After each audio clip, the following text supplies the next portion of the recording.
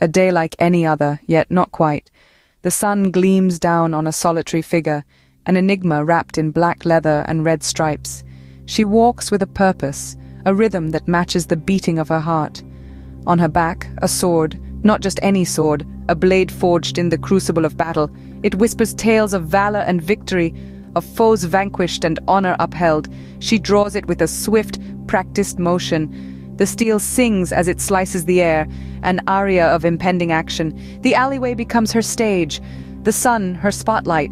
The dance begins, a ballet of blades and shadows, where every step could spell triumph or doom. This is her world, a world where the line between life and death is as thin as the edge of her sword. A world where every heartbeat is a testament to survival.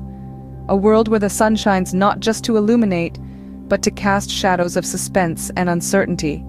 She is the embodiment of strength, of resilience, of an indomitable spirit that refuses to bow.